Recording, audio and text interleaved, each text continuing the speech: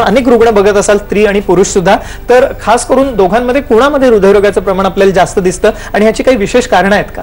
जर बघायला गेलं तर स्त्रियांमध्ये ब्रेस्ट कॅन्सर पेक्षाही मृत्यूचं प्रमाण हे हृदयविकारामुळे जास्ती आहे आणि ह्याचं कारण मगाशी मी सांगितली त्याप्रमाणेच त्याची कारण आहेत की अजूनही कुठेतरी अवेअरनेस नाहीये, त्यामुळे वेळेत तपासणी होत नाहीत, दुर्लक्ष केलं, छोटे जे लक्षणं दिसत असतात पण ती अंगावर काढली जातात आणि स्वतःला प्रायोरिटी न दिल्यामुळे ती लक्षणं कुठेतरी गंभीर स्वरूपात दिसतात आणि त्यामुळे स्त्रियांमध्ये उलटी हृदयविकारामुळे जी होणारी हानी आहे ती पुरुषांपेक्षा अधिक दिसून आलेली आहे. बरेच रिसर्च पेपर हे सांगतात.